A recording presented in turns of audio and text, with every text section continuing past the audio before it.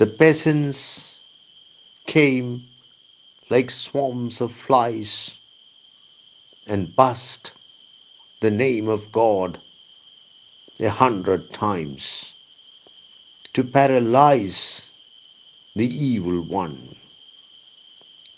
The news of the scorpion bite spreads like wildfire, and practically the entire community rushes into the family house of the speaker. The neighbors are mostly peasants. Peasants are small-time agriculturists. Peasants are agricultural laborers. Peasants are owners of tiny land holdings. The poet compares the peasants who rush into the family house of the speaker with flies, with swarms of flies, with groups of flies. They utter the name of God in a low, continuous murmur, and the sound that they make is comparable to the sound produced by an insect. The poet says that they bust the name of God 100 times with the intention of paralyzing the evil one.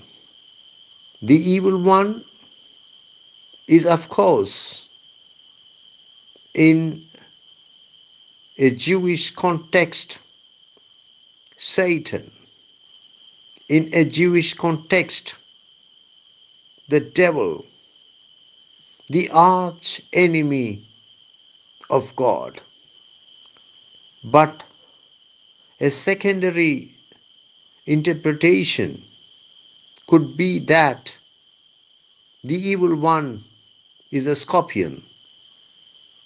Perhaps the peasants see the scorpion as a representative of the devil. Needless to say, the poet has already thrown such a hint. He speaks of the diabolic tail of the scorpion. It is very significant that though the peasants invoke the name of God and desire to paralyze Satan, the poet compares them with swarms of flies and states that they buzz the name of God. In the Old Testament, Beelzebub is the lord of the flies, and Beelzebub is a major devil. Sometimes Beelzebub is identified with Satan himself. What is the poet trying to convey here? This is a passage loaded with hidden significance. The poet seems to suggest that there is a substantial quantum of duplicity in their religious identity, in the religious identity of the peasants. The peasants invoke the name of God and desire to paralyze the evil one, but they are in fact closer to the devil than to God.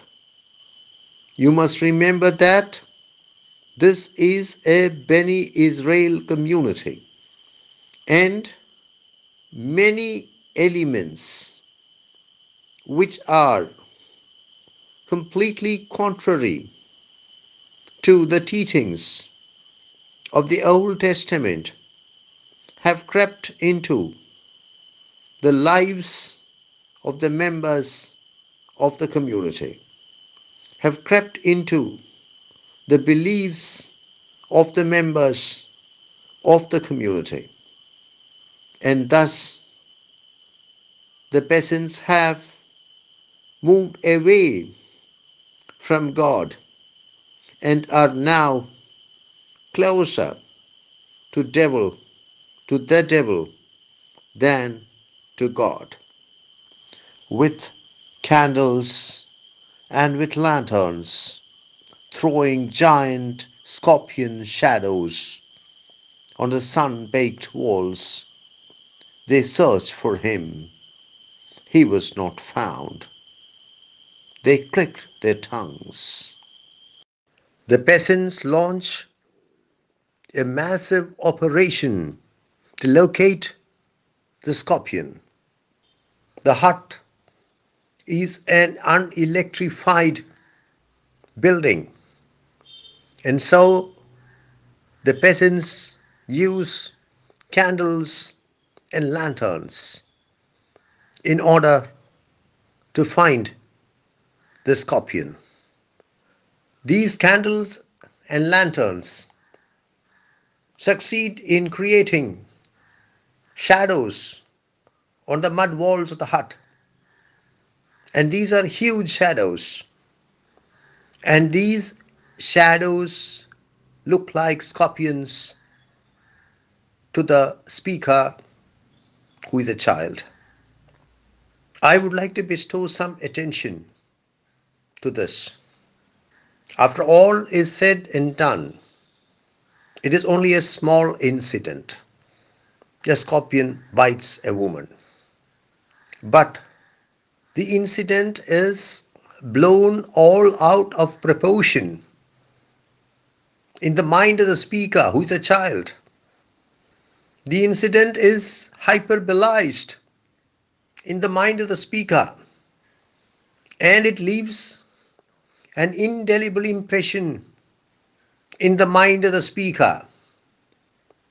And this impression, this imprint, ultimately acts as the inspiration for the poem that the speaker comes to write decades later. The operation is unsuccessful. The scorpion hunt ends in abject failure. He was not found. They searched for him. He was not found. I would like to point out again that the poet does not write, they searched for it. The poet does not write, it was not found. The poet wants to strengthen the identity of the scorpion, strengthen the aura around the identity of the scorpion. They click their tongues. You click your tongue when you are disappointed. One clicks one's tongue when one wants to react negatively to something. The peasants are disappointed that their massive operation, that their massive scorpion hunt has ended in failure, and so they click their tongues.